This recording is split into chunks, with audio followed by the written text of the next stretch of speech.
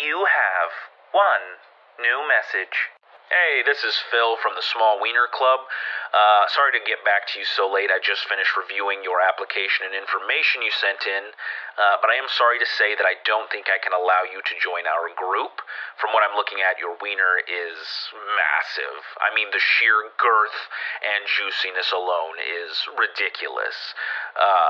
It looks as if somebody glued a forearm to the bottom of your torso. You could probably stand on it like a tripod.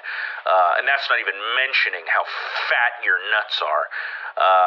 But it does appear that you're going to have to take that ginormous schmeat somewhere else. But thank you for trying, and best of luck to you.